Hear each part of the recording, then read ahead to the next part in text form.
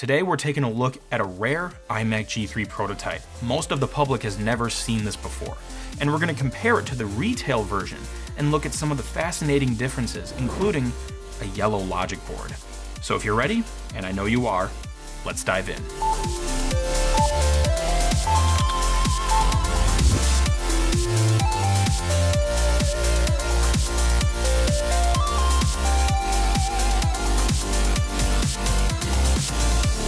Hey guys, how are you all doing? If you're new here, welcome. My name is Krazy Ken, and I have the iMac G3 prototype right here with me in the lair. It's actually been chilling in the background for a while, but now it's the star of the show. Full disclosure, I have barely explored this thing. I kind of wanted to save the experience for all of you guys to join along with me. I don't remember exactly what the previous owner said, but it sounds like it's not in working condition. Now, what could that mean? I don't know. I've bought some things on eBay, for example, that weren't working, but I was able to fix them pretty quickly and I got them for cheap. So maybe we'll plug it in later and it will just power up and work. If not, well, that's okay. I know some smart people that can help me make it work. But before we test the power up and possibly try to repair it, let's just take a look at some of the cool differences between the prototype and the public retail model. And boom, here they are. You know, the differences are much more apparent when you look at them side by side like this. It's pretty cool if you ask me. So the first big difference that you probably noticed already is that this iMac is extra shiny compared to the original Bondi Blue iMac G3 released in 1998. In a lot of Apple prototypes, this is common, and I'm not 100% sure why, but I'm guessing it's to save on manufacturing costs. The other thing you may notice is that it's a lot more see-through than this one. If you look at the plastic here, you'll see there's more housings and there's probably some EMI, electromagnetic interference shielding, in there and all that stuff, and that kind of blocks the view on the inside. Now, because this is a prototype iMac G3, it's a pre-release hardware, it doesn't need to pass FCC compliance because it's not being sold yet. So certain things like EMI shielding to prevent it from interfering with other things is not necessary in this stage of development. And I bet you're eyeballing these stickers on the back here. Don't worry, we'll talk about those in a sec too.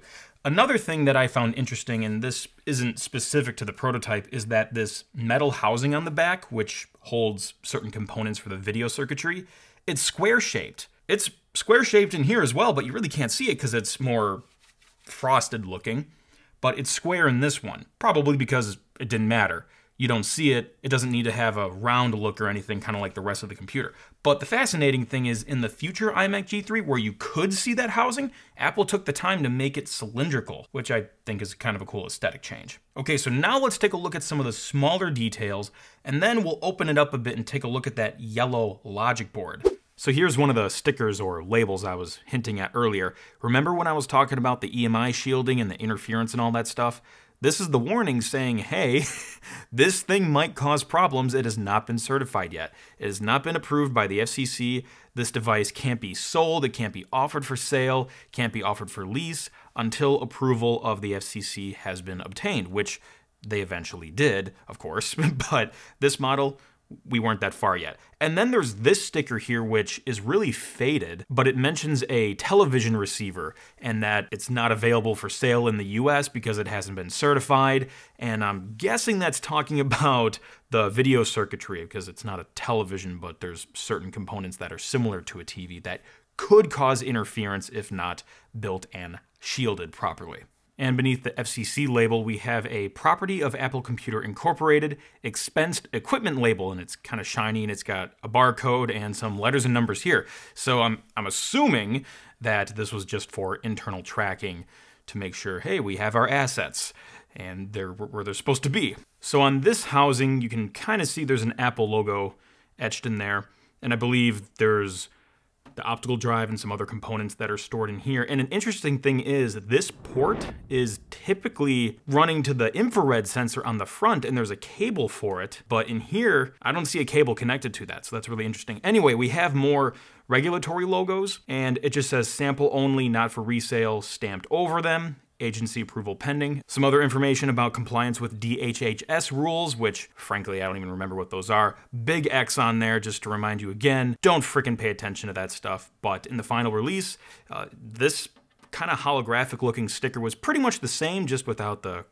crossouts and all that stuff. Here's a detail I actually didn't notice until just now. It says assembled in Korea, and that makes sense because Apple did work with a manufacturer in Korea to work on this more funky case design with the colors and the curves, but the final release does say assembled in the USA, at least the revision A version that I have. Another interesting design change is this blank space here. Now, on a lot of Apple prototypes, you'll see placeholders for numbers, but they'll usually be left blank. And then later, there will be a number in there. And sometimes for serial numbers, they're just blanked out with X's. In this case, it looks like it's just a blank square or rectangle. Maybe a serial number would go there eventually. But on the retail version, this was actually not here. The retail version didn't have a white box and the Apple logo was nudged down a bit. So before we take a look at the inside more, I just wanted to give you another detailed example at how clear the case is and how much more see-through it is without all that extra shielding in there.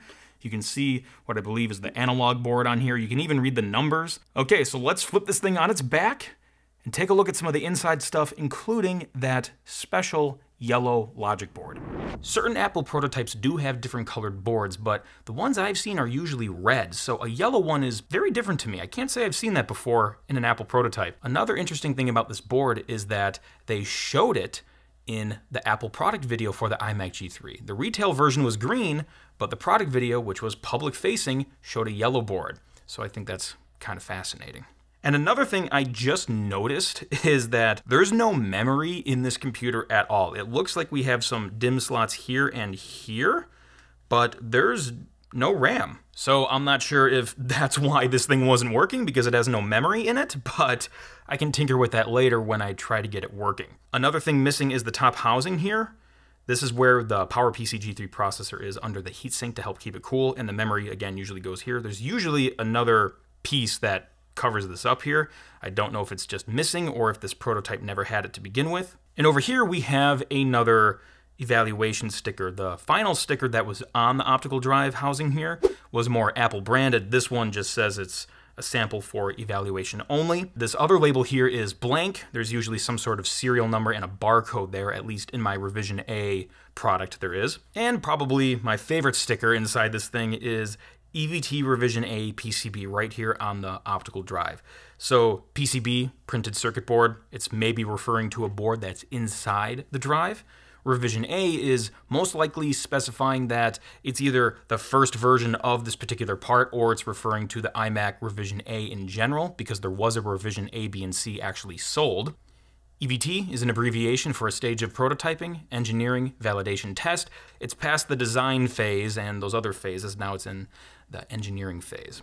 Well, the reassembly was rather simple because there's only one screw. I mean, normally there's more, but I have only been provided with one. And I'm sorry we haven't spent much time on the front. Prototype-wise, there's not much different about the front, but with this particular model, we can see a lot of yellowing going on. This thing does not stay on. There's a green sticker on there, not sure why. And yeah, there's a power button missing, but it's okay. We can just stick our fingers in there and press the little button on the board. So before we continue, two things. One, I just want to say, if you are interested in iMac history, which I hope you are, I did do an awesome evolution episode about the history of the iMac, so definitely check that out. And two, even if this doesn't work, I have a backup plan, so stay tuned. We can still listen for different clues as to what could be wrong or what's possibly working. If we get maybe a CRT hum or a beep, that could be some sort of sign of life, and maybe this thing can be saved. I know some smart people that can help me fix stuff. Okay, enough gab. I have the power cable plugged in. It's running to a switch that's below the desk, and we're gonna turn it on and see what happens.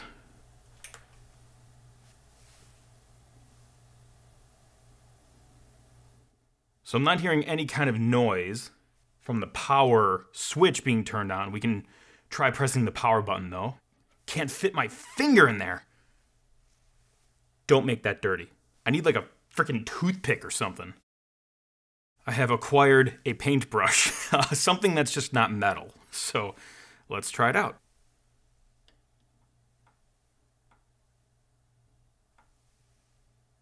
No.